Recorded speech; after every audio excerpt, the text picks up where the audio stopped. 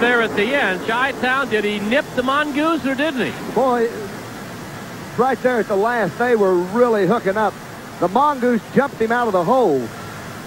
But on the big end of the track, I kind of think the Chi-Town may have pulled it away. We're just going to have to look at that again and see what happened, as it was good, close, side-by-side racing. Now watch this. The light turns green, and Patrick is on the throttle immediately. But right beside him, the Chi-Town Hustler is doing some serious driving. Mike Hoff coming on strong right there at the end of the track. It's going to be close action all the way down. Right there looks like the Goose is still on top of it just a little bit, but here comes Chi-Town.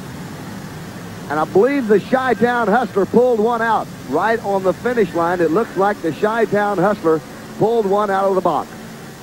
Chi-Town Hustler takes one away tonight. Mike Hoff pulled